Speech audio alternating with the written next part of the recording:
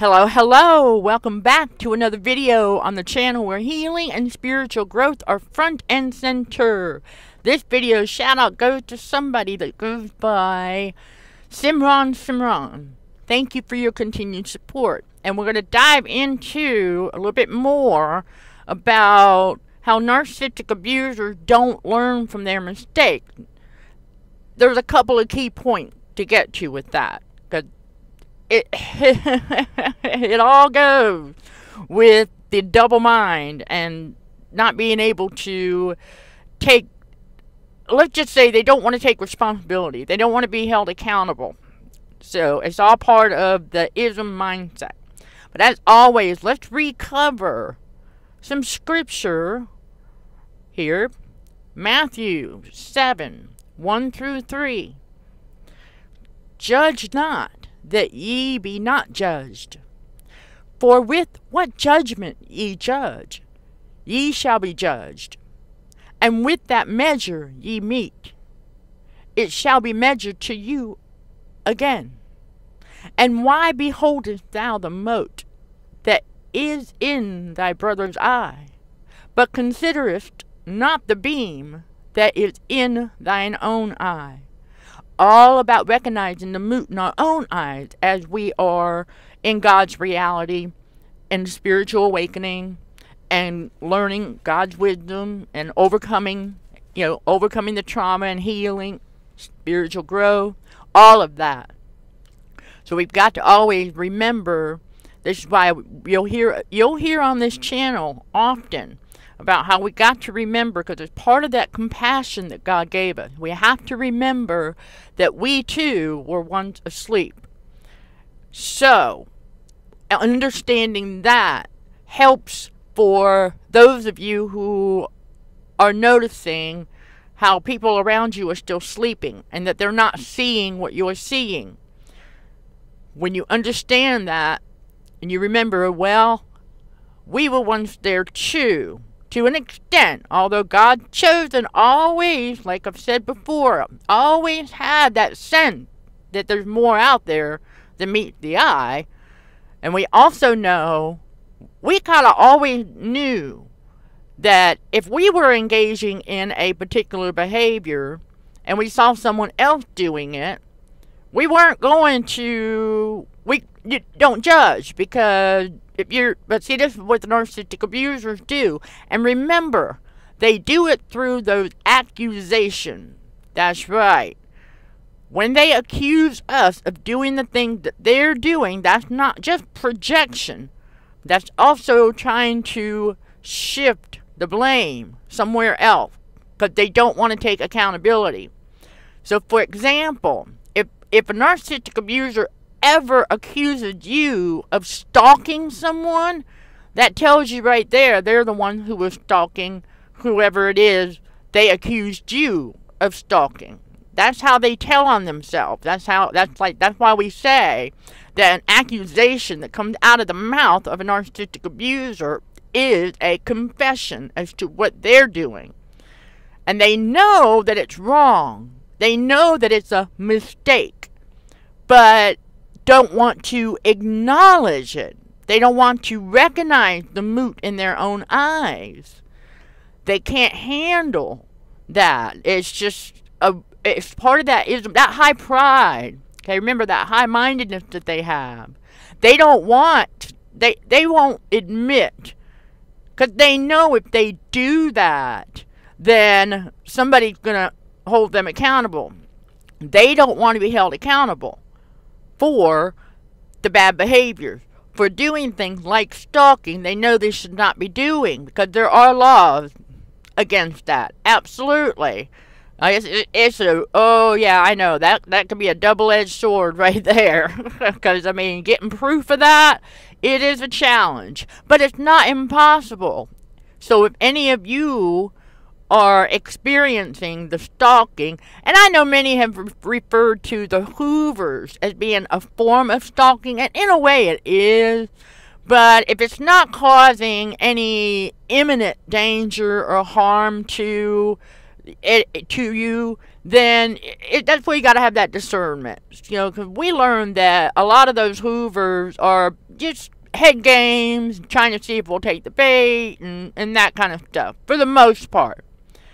But if it becomes an excess, then it can turn into stalking. This is why we say, if you can go 100% no contact, that's the best way to do it. I know for those with limited contact, at least on the soul level, definitely. So, when they do the excessive hoovering, you want to, here's your tip, you'll want to save let's say it's email, text, whatever documentation you can gather if it becomes an excess, okay? That way, you'll have documentation to take to law enforcement if you need to. And then they will guide you from there. Just like many of us who have had to get restraining orders, protective orders, whatever, on some past narcissistic abusers, they will guide us, they guide you through the steps. But yes, narcissistic abusers, here's the number one reason why they do not learn from their mistakes. It's because they don't believe they made any. It's all part of that double mind, again, because it's like, we now know that the narcissistic abusers know what they're doing is wrong, but yet refuse to accept that it's a mistake. Again, because they don't want to take accountability for it. They don't even, it's like, that's how they deceive themselves also. Because remember, they're deceived. So in their mind, they craft up some story, or they pick a target out to try and shift blame and project their own mistakes onto others. And it's also because they don't know how to process the guilt and shame. So, because in order to process guilt and shame properly, you've got to have a conscience. I mean, that's a big one right there. Got to have a conscience. And then also, with a conscience, got to have the wherewithal to understand, oops. Yeah, it's like when I come out with the I stand corrected when God corrects me. Okay? I have no problem with that because I want y'all to know that God chose to always learn from their mistakes. Many of us growing up, we were, I would say, not, the world might think it wasn't a proper discipline, but it worked. Because we didn't do it again, right? If we broke a household rule. Yeah. Y'all know what I'm talking about. Back in the day. Oh boy. Many different ways. So, we learned our lesson because of proper discipline. So that brings us to point number 2. About why the narcissistic abusers don't learn from their mistakes. Is because they don't get disciplined. See, that discipline is holding them accountable. There you go. There's the connection. Being properly disciplined. Discipline in and of itself, y'all, they use the abuse as discipline.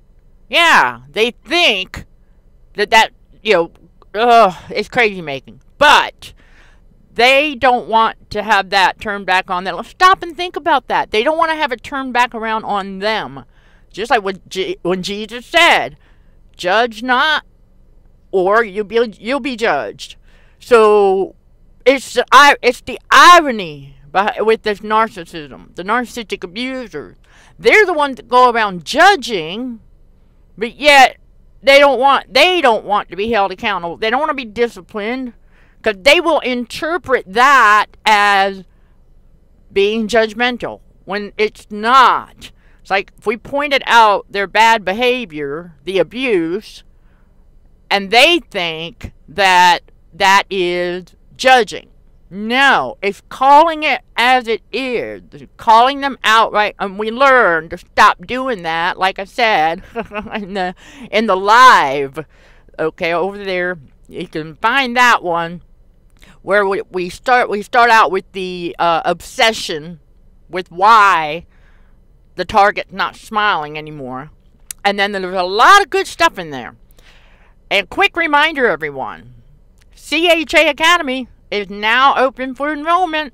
Just to let you know, the links, I want y'all to remember that in the video description, you'll find all the important links to some of the stuff that we are putting out there to make available for you all, along with the website, the Patreon channel, all of that we've got going for you all to continue healing and spiritually growing.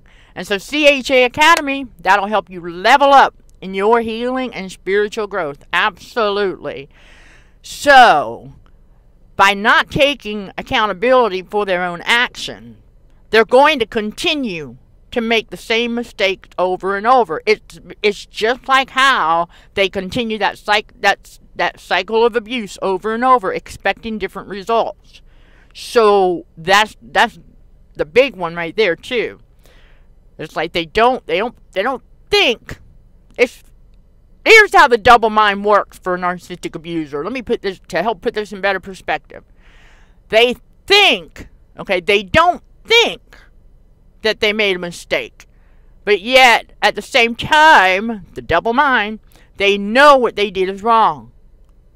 I'm gonna let that sink in to help y'all understand because it's just a deeper understanding of what God means by that.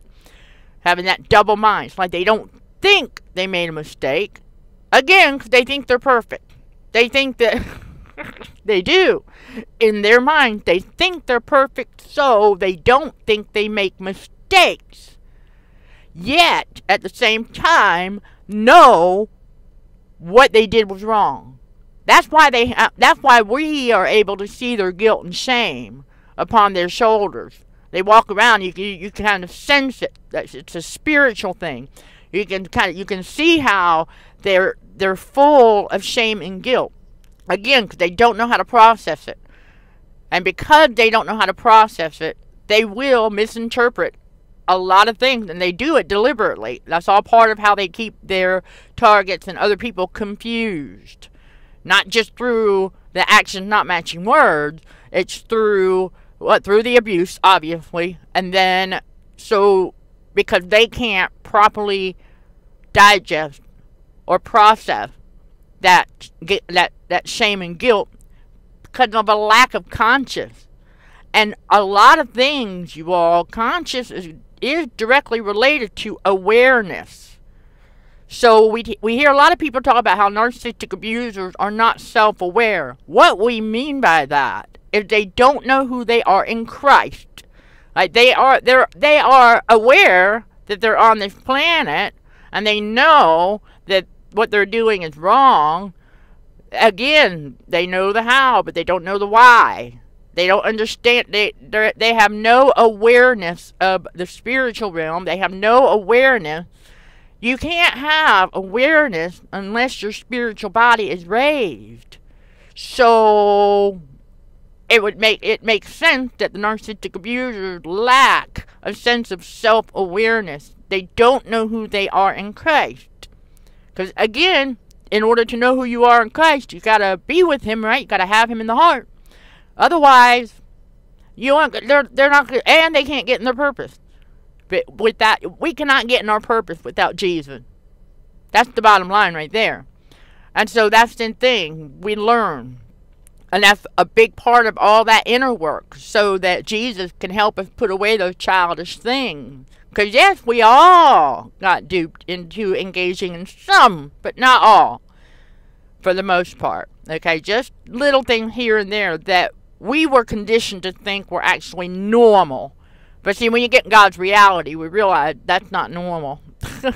And again, we are the ones who get to define normal regarding our world, our lives, our reality. We co-create our reality in God's reality. You hear me say that a lot, because I want that to sink in, because I know that once that sinks in, that'll help a lot of you all get in your purpose as well. You'll figure it out. That's just another little tip right there. That's what I'm saying, y'all, as a reminder, when you watch these videos, it's always a good idea to have yourself some way to take notes, because you never know when the Holy Spirit's gonna spit something out. Okay? Remember, the Holy Spirit grants us utterance to speak boldly as we ought to speak. And what that means is with conviction. So when you know, here's another tip for you all. Yeah, now that we've got the understanding of the narcissistic abusers, they don't learn from their mistake for a number of reasons. This tip for you all, when boldly means speak with conviction. So, let's say some of you all are toying, I guess if you will, with the idea of maybe writing a book or some other project. Think about what you know. I know we don't know it all. There's no way we can. But the specific skill sets that God put in you as you're going through that list we talked about in that live of all your talents and your skill, and with doing that inner work, and you will figure out what your specialty is, what your niche is. And then you will see, okay, so there's others in the same niche, so to speak, and then you'll want to kind of narrow it down and go, okay, well, what's going to set you apart? Because whatever your specialty is, your niche, it's going to be your passion also. That's your purpose. So that concludes this one. As always, if you have any questions, you know where to reach me. For additional information, insight, and other good stuff, you can check out these videos right here. Sending love and light to all fellow warriors. Thank you for watching and for your support. Until next time, let's show some gratitude to the Heavenly Father, and you keep being you. In Jesus' name, amen.